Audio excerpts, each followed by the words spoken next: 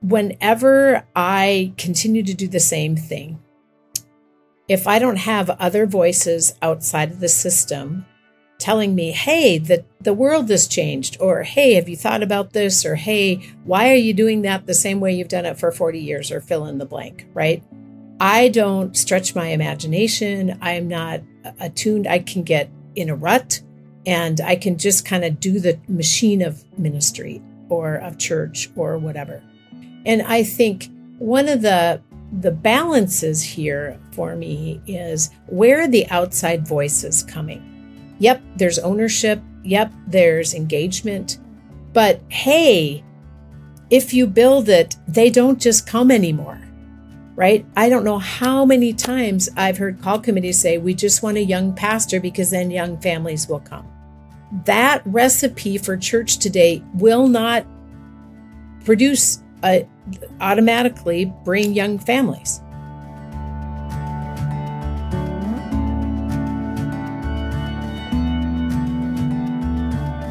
Hello, everyone. Welcome to the Pivot Podcast, where we explore how the church can faithfully navigate a changing world. I'm Alicia Granholm. Hi, and I'm Terri Elton. And I'm Dwight Zscheile. Here at Pivot, we believe there are 4 key pivots God is calling the church to make in the 21st century. They are a pivot in posture, from fixing institutional problems to listening, discerning, and experimenting as we follow where God is leading. A pivot in focus, from membership to discipleship. A pivot in structure, from one size or shape fits all models of ministry to a mixed ecology of inherited and innovative forms of church working together. And finally, a pivot in leadership, from primarily clergy-led, lay-supported ministry to lay-led, clergy-supported ministry. Dwight, that's right. We've been talking a lot about that pivot, about clergy-led and lay-supported ministry to lay-led and clergy-supported ministry lately. And wow, that's really hit a nerve. In fact, I was just at the ATS conference and we talked a lot about this.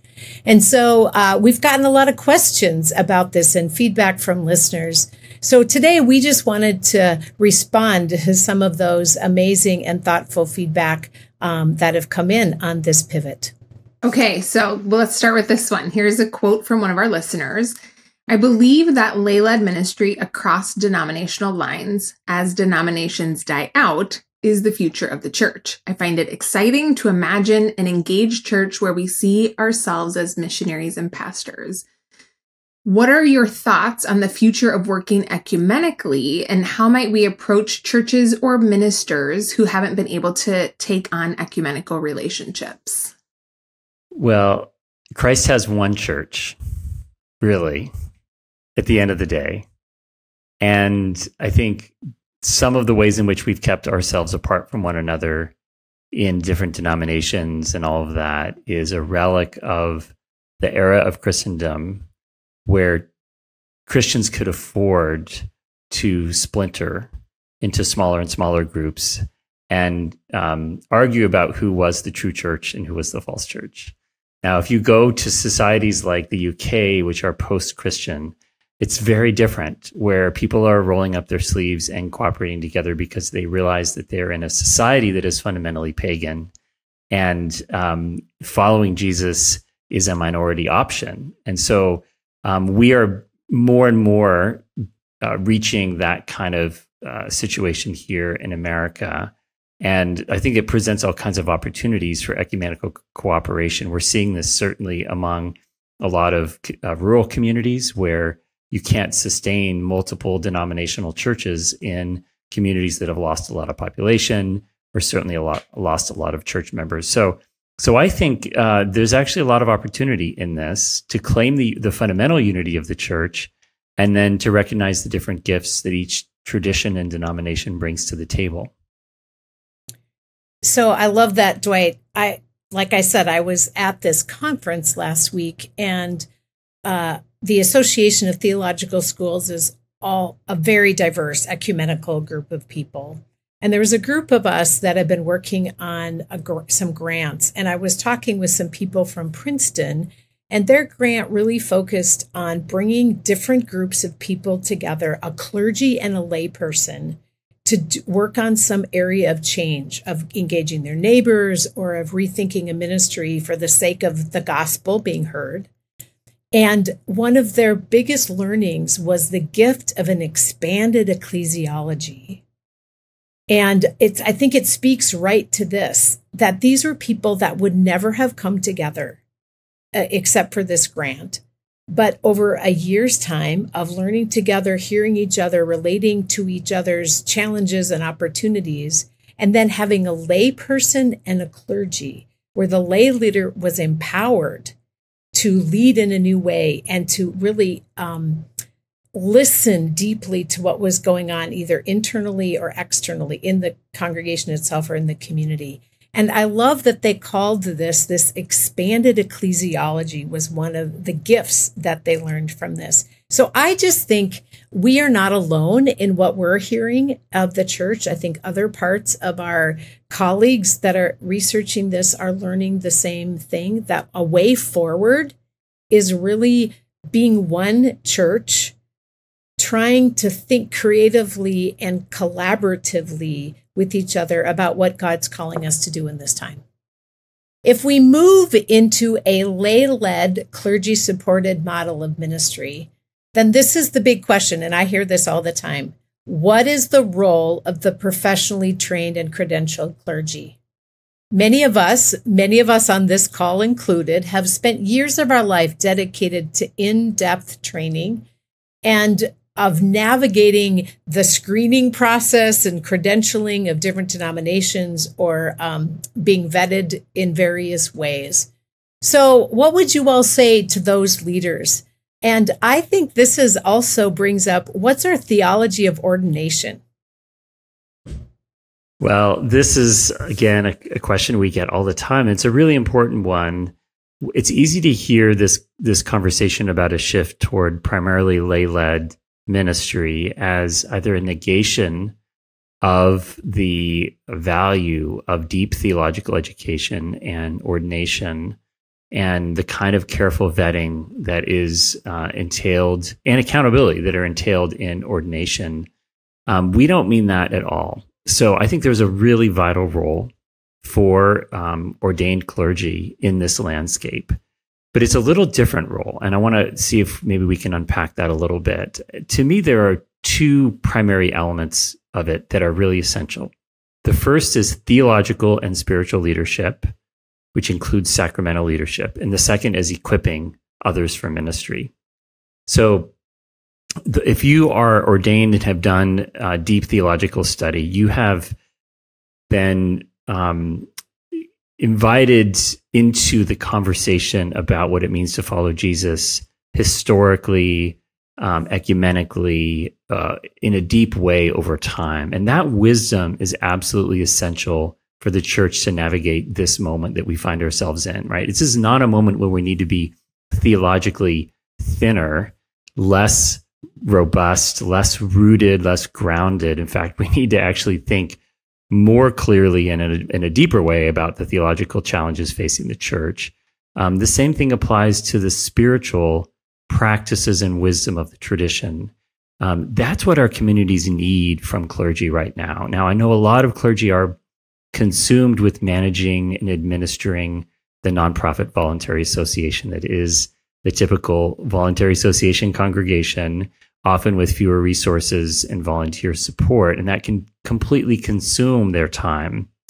But, those of us who are ordained, we got into this because God called us to do it and because we wanted to be spiritual leaders and theological leaders in a community. So that is absolutely essential. And there's a sacramental piece to that, and this touches on the question about theology of ordination, which, of course, different traditions have different theologies of that. But for those who do have a theology of ordination, historically, word and sacrament ministry, at least in the Reformation traditions, has often been the emphasis there. And those are opportunities for the gathered community to make sense of its life in God, to experience God's promises, to be joined sacramentally in participating in the body of Christ and in the life of Christ through the power of the Spirit. That is holy work that needs careful tending. It's not a casual thing. It's not a light thing. It's a deep thing. And then the other piece, I think, is equipping the saints for ministry, right? And the whole body of Christ. And I think part of the challenge of the professional model of clergy formation is the assumption is that we as clergy are there just to do the ministry for everyone, rather than primarily be the ones who can equip others to do it. And it's hard to equip people to do something you don't know how to do yourself. And at the same time, it's not about monopolizing the ministry. It really is about cultivating gifts-based, discernment-based, empowered leadership among the whole body of Christ. So, Alicia, what do you think? Yeah, I couldn't agree more, Dwight. And I really think this is an invitation to really maybe hear again Paul's encouragement to the church in Ephesus. In chapter 4, Paul writes, "It was Jesus Christ, who gave some to be apostles, some to be prophets, some to be evangelists, and some to be pastors and teachers, to prepare God's people for works of service, so that the body of Christ may be built up until we all reach unity in the faith and in the knowledge of the Son of God and become mature, attaining to the whole measure of fullness of Christ." And I think rather than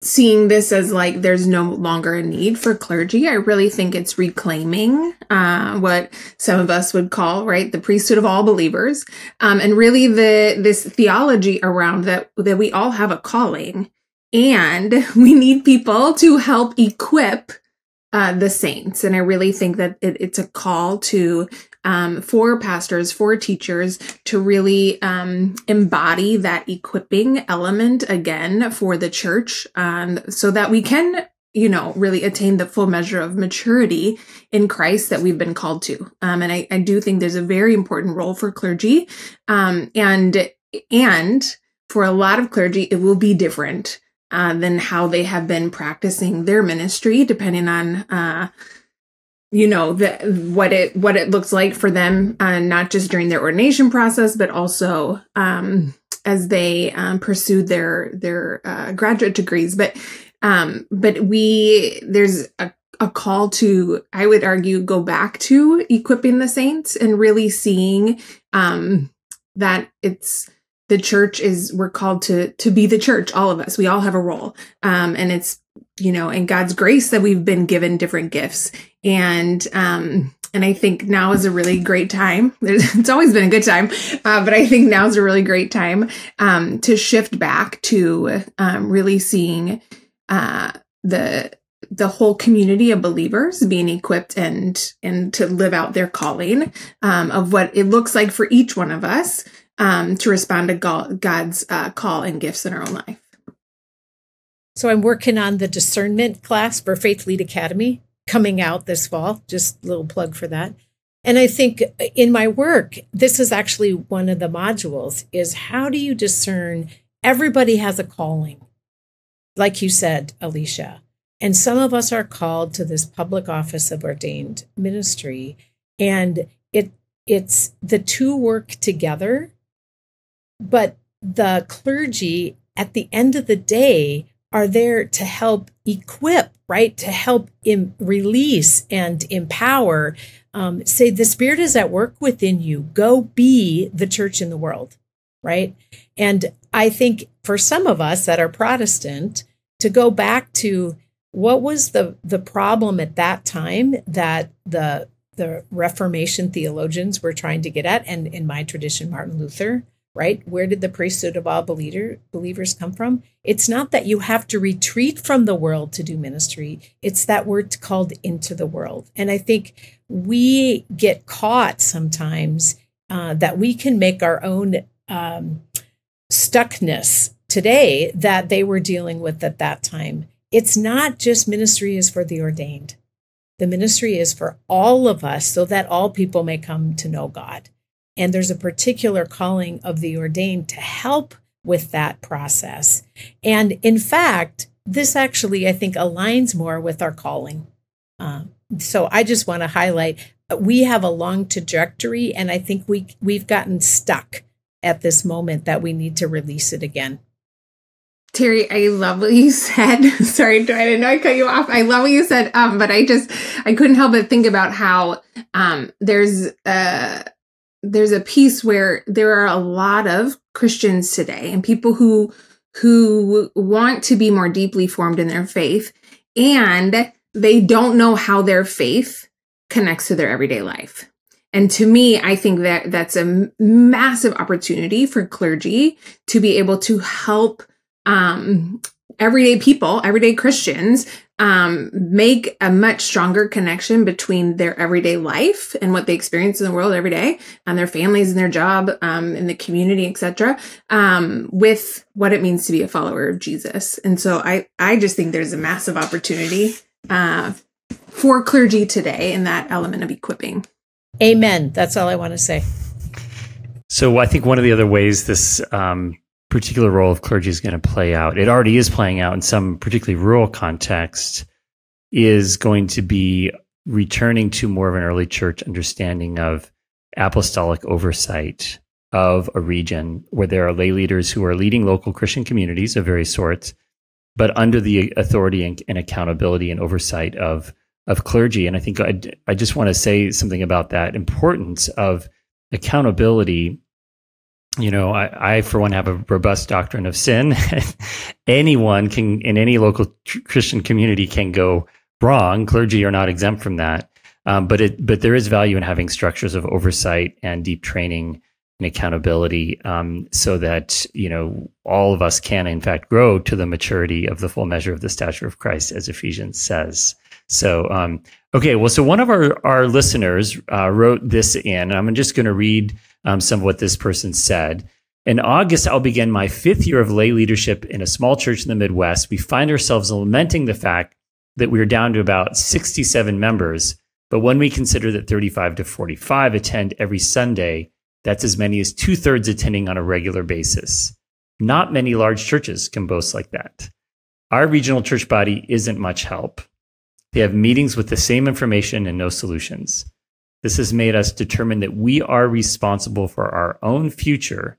So we will keep working at it and see where the Holy Spirit leads us. So Terri and Alicia, what advice would you have for a congregation in that kind of situation? Well, I think the end is where I would start. So we will keep working at it and see where the Holy Spirit leads us. I'm going to use a different example or it may seem different at the beginning, but I think it gets at the same thing. When I was early on in ministry, we were located in a really expanding part of the state, and our ministry was growing quicker than we could handle it. So we had to equip people and do jazz and listen to the Spirit and navigate, new things and adapt as we went. But what was really fun for me in that was there was this ongoing moment where we were regularly stopping and we were saying, God, where would you have us go next? We were committed to not saying no to people showing up. So the impulse was, so what do we need to do to welcome more people? Now, go to this. This is not an expanding one, but it's a new model. And I think the ability to say, what are the spiritual practices? What is God calling us to be and do, the hands and feet of Jesus? What does it mean to love each other, to grow in faith, to love our neighbors, and to witness to the amazing power of the Holy Spirit and the resurrected Christ in our midst? Where is hope needed? Where is care needed? Where are people hungry? And if we're asking those questions together with the Spirit breaking in, I think we're doing the work of church. And so for me, it would be a much more simple, keep doing spiritual practices, keep talking to each other, and keep looking for opportunities or energy. As my colleague here, Dwight Zscheile, would often say, where energy is, there maybe is the Spirit.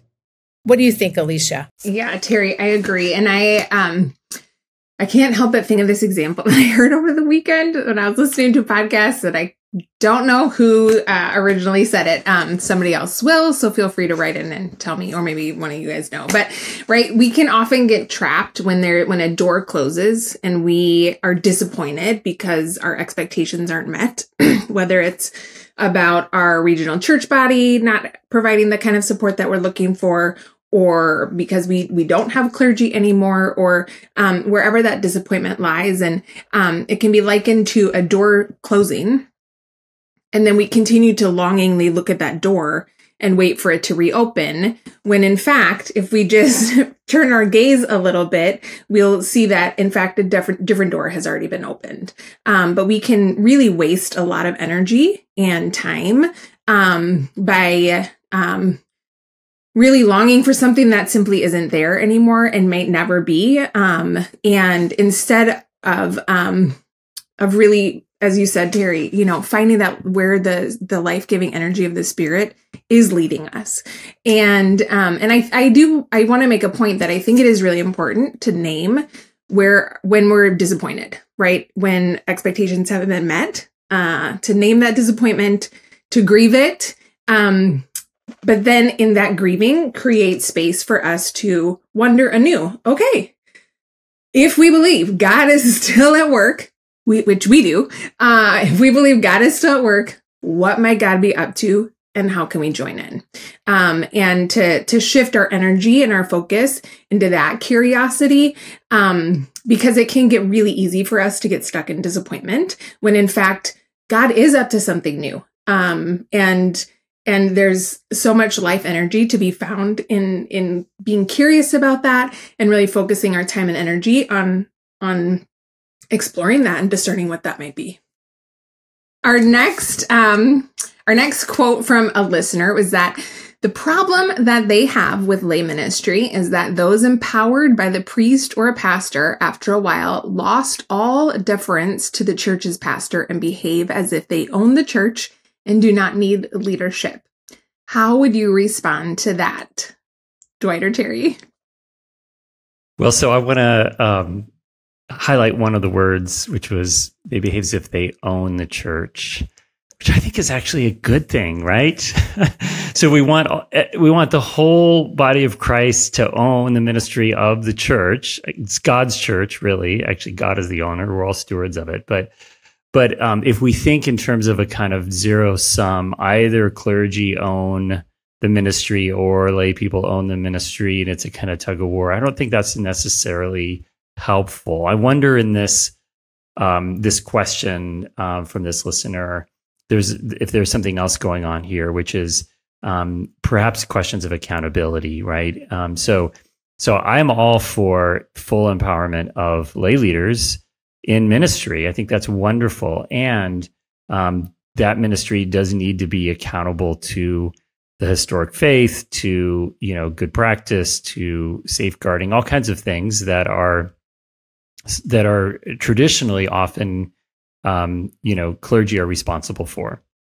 So what does it look like in a community to have both empowerment and accountability and collaboration, and that to work well and flourish? I think that's very possible. And part of it, though, is reframing how we think about. So power is not a limited commodity in the life of the church. It is something that can be multiplied. We see in the ministry of Jesus that he was empowering people. Power would flow out of him for healings, for instance. And he would feel that, and yet it was also something that he was celebrating and giving away, right? And so Jesus himself empowers disciples who aren't necessarily fully ready at the time of his ascension to actually do what he's asking them to do, even though they've been with him for 3 years. And yet he gives them the power of the Holy Spirit to continue to guide them and to shape that ministry. So I think we have to think more expansively and abundantly about power as something that's not, we're not going to run out of it. And it's not either I have it or you have it. It's the Holy Spirit gives it to the body of Christ. How do we discern its use collaboratively for the sake of the common good? building up the body of Christ, again, to get back to Ephesians 4, and not for destructive use. So it shouldn't be something that then gets turned against, for instance, clergy or whatever the systems are that are there to ensure, unity of faith and knowledge and accountability. So one of the things that I was thinking about with this question is it's a both and, right? We want the empowerment of the body to be invested and engaged in ministry, for sure. And I think whenever I continue to do the same thing, if I don't have other voices outside of the system telling me, hey, the world has changed, or hey, have you thought about this, or hey, why are you doing that the same way you've done it for 40 years, or fill in the blank, right? I don't stretch my imagination. I'm not attuned. I can get in a rut, and I can just kind of do the machine of ministry or of church or whatever. And I think one of the balances here for me is, where are the outside voices coming? Yep, there's ownership. Yep, there's engagement. But hey, if you build it, they don't just come anymore, right? I don't know how many times I've heard call committees say, we just want a young pastor because then young families will come. That recipe for church today will not produce automatically bring young families, right? And so I think the piece for me around this question, if I go underneath it, Dwight, like you said, I think there's other things going on here, is what does somebody who's looking at the bigger picture bring into that dialogue? And what are the people engaged in the everyday? So for example, I could see an outside person having too big of a voice and missing, no, this is Jenny and she's got these issues and these are the gifts she can bring. If you do that, we take her out of the equation. The ability to see the gifts of the community and honor them, but also to have imagination and to have wonder and curiosity about how else might we be thinking about ministry. I too believe in sin and the ability that we turn in on ourselves. And I see too often congregations just keep doing it the same way, thinking they're going to get different results in a different time. And that's a problem. So it's the and for me of putting these things together. So I have another quote from one of our listeners.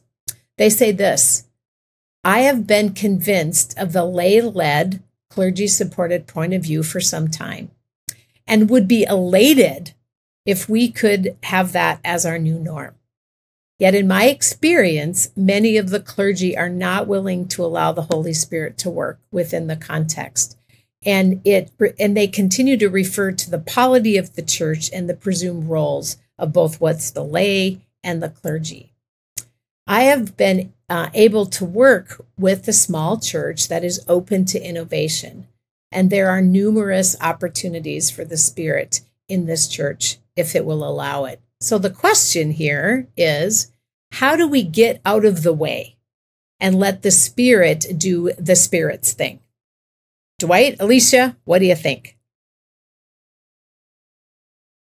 Well, I think the question of structure and spirit is a long one, and we see it even in the Bible itself, right? The ways in which the Spirit was breaking open inherited structures of first century Judaism that the early church was navigating, and the way in which over time the Holy Spirit works to adapt and recontextualize or re-embody, if you will, the church's life in particular historical circumstances. And so I just want to name that we're coming out of a period, this long period of Christendom when Christianity was culturally and socially privileged, politically, economically privileged in Western societies.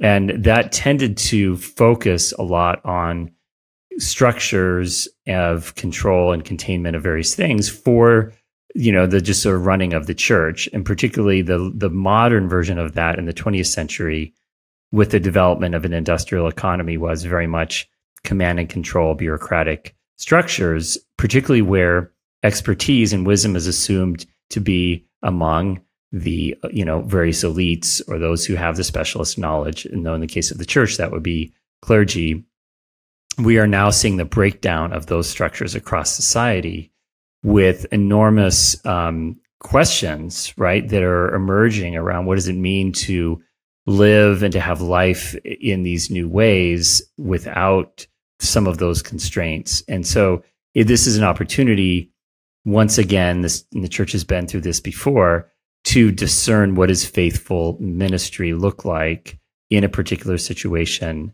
and what are some of the rules that we've inherited that are very wise that we want to hold on to, or some of the structures or polities, another way to talk about this, and what are some of those that were maybe more contextualized or geared toward or birthed in a very different historical moment that we need to hold more lightly.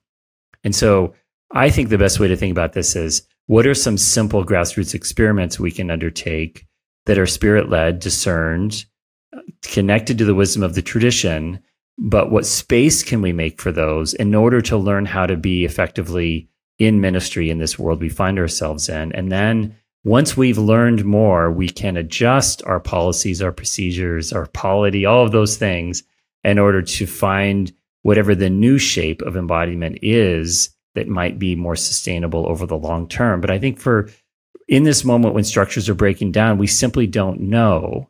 And we need to actually do grassroots experimentation. So I think the getting out of our own way is really important right now. And that's giving permission. It's allowing for lots of experiments. It's encouraging iteration and adaptation. And rather than thinking that somebody has the expert answer to fix all of this, if they would only apply it, because that's simply not the case. Yeah, I agree, Dwight. And I can't help but think, right, like, we don't want to throw the baby out with the bathwater.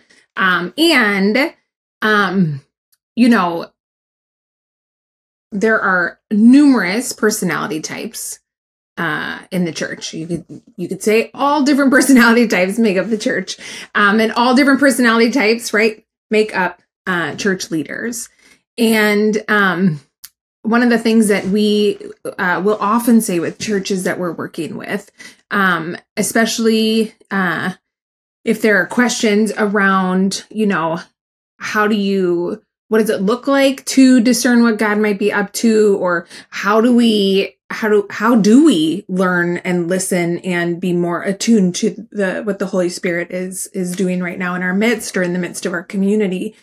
And one of our encouragements is always to do it on the side, and to practice a new way of being the church. You can't talk about it and talk it into being. You really have to practice it into being. And some of these muscles, frankly, are just a little bit weak, or it might be anemic in some congregations.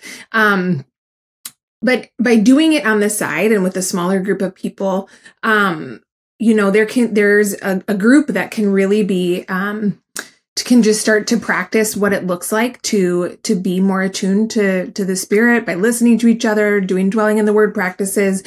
We talk about a number of these different practices on our podcast.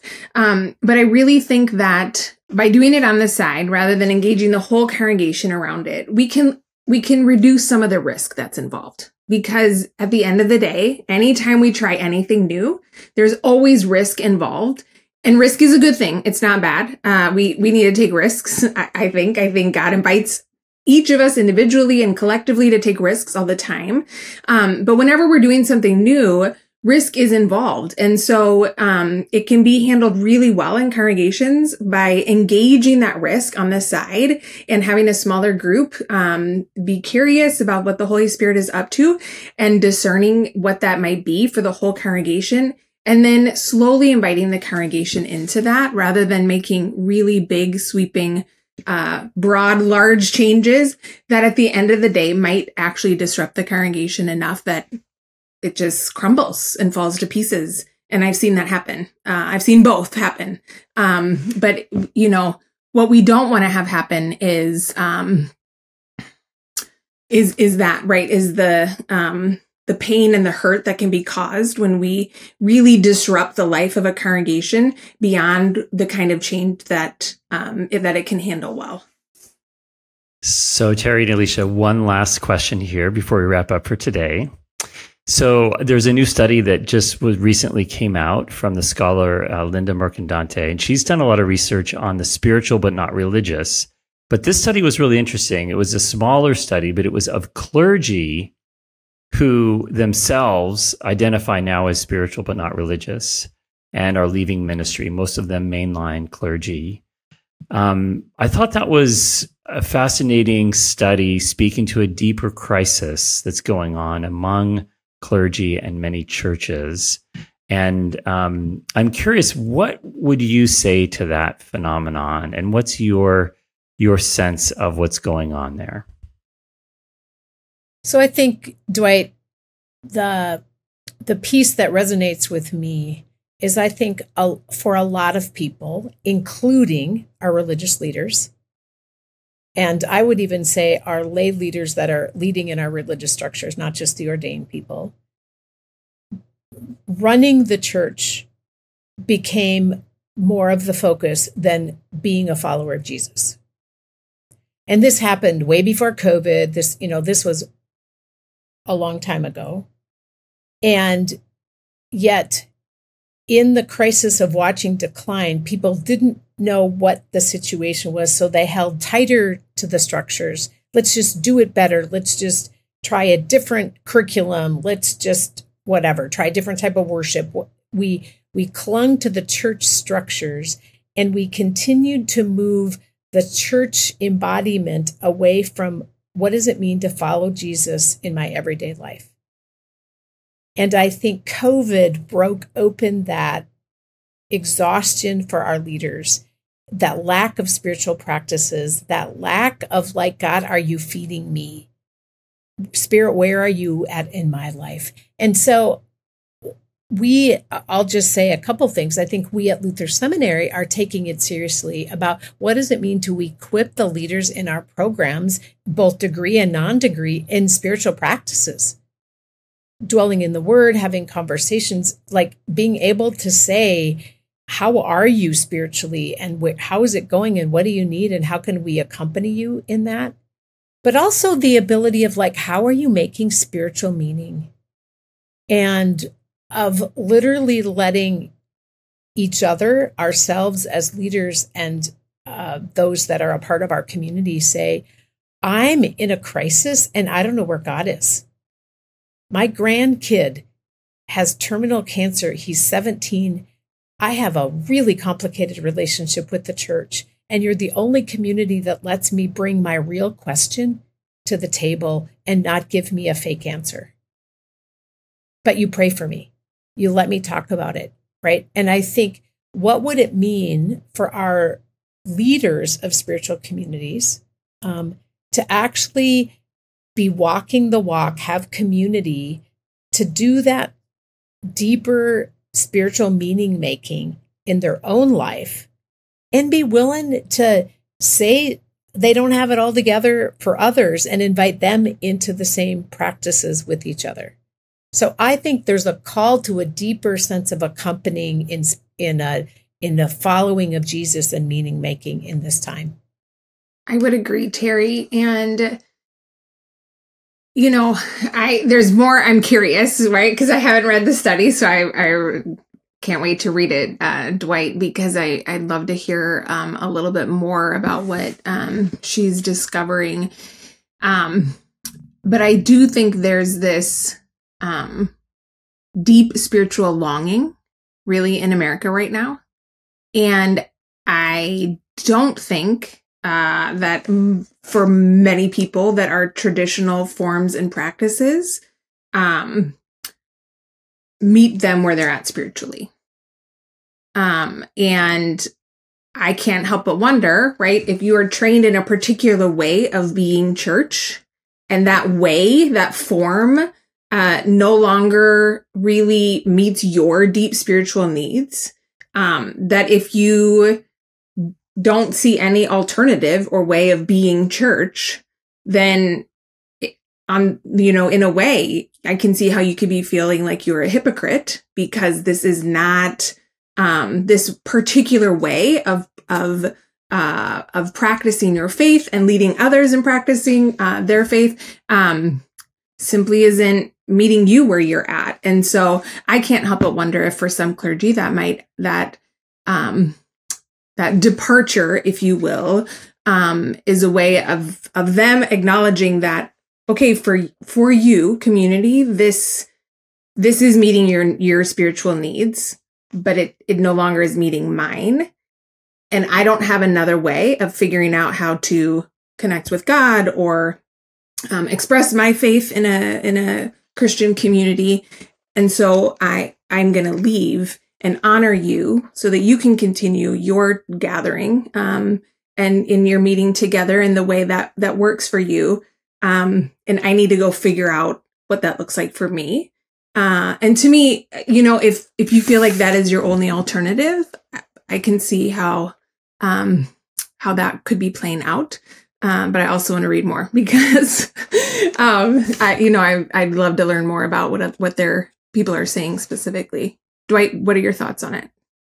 Yeah, I think it's fascinating because to me, it speaks to the deeper theological crisis, I think, that's taking place right now around questions of gospel and culture, to the extent to which the church doesn't have a really clear and vibrant and faithful alternative theological story and set of practices through which that story is embodied, then from the culture, the surrounding culture, then it's very easy to say, well, why would I be trying to prop up this religious institution that isn't really connecting?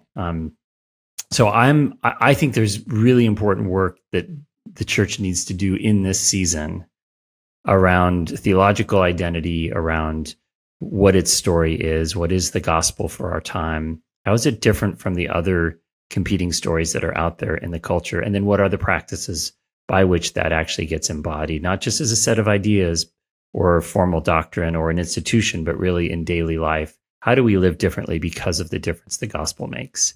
And I think that's amazing work. I think it's exciting work. And it honestly hasn't been the primary focus of many churches and certainly church systems for quite some time. Yeah, Dwight, I want to pick up on that. I think there is also speaking to a reality that the call to lead Christian communities right now is not the same as what it was 40 years ago, 30 years ago, 20 years ago. I was at a retirement for one of my colleagues yesterday, and I have another one next week. And I think about in those two snippets of people that came into ministry, they've had to reinvent how they lead, the kind of ways they engage people in meaningful ministry many times over their 30 plus years. And that's exhausting. And I think to your point, Alicia, some folks are like, I don't have one more reinvention in me. And so it's okay to then part ways. But we're in a time of different kind of leadership is needed. I agree with you, Dwight. That's way deeper and more theological. It's not just going to be answered by a new structure. Yes. Well, thank you all so much for these amazing questions and comments. We love being able to think about them ourselves and respond. So please keep them coming in. And to those of you tuning in today, thank you for joining us for this episode of Pivot. And you can always help us spread the word about Pivot. You can press the like button or share this with other people. And you can catch us on the video on YouTube as well. And finally, the best compliment is to share Pivot with a friend. So until next time, this is Dwight Zscheile, Terri Elton, and Alicia Granholm signing off. See you next week.